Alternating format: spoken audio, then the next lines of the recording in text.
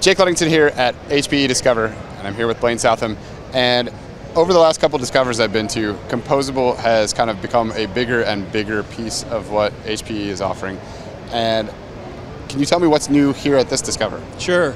So as a part of the Discover, since the last Discover, we've rolled out a number of new integrations, right? So part of the thing we're doing is broadening that ecosystem, a number of partners that have come in. So since the last Discover, we created an integration with SaltStack.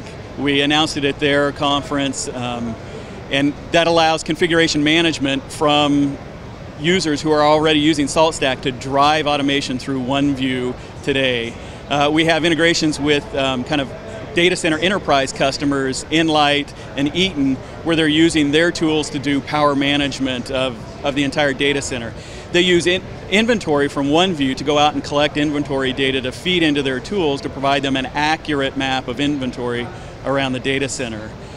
We are also working on building developer tools, so for internal customers or external customers that are wanting to actually build their own integrations, we've released new Java SDK, new Ruby SDKs. We're building additional integrations on top of those. We've started a technical blogging program where we're doing actual developer-focused blogging around how to actually build some of these pieces. So kind of a how-to section on how to create all of these pieces? Exactly. What about, so are you finding any feedback from these partners as they integrate that is giving you good insights into how OneView is actually changing the way people deploy? Yeah, a couple of points. So one is the Composable API. Again, this integration that we recently just did with SaltStack, they were very complimentary about the integration process, working with HP, and specifically around the documentation.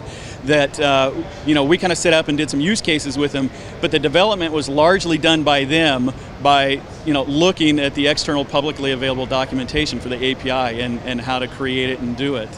And so from a developer's perspective, it's pretty easy to get started on it. And then from the automation side, a lot of the people are saying, they have their own set of development tools and they want to drive automation.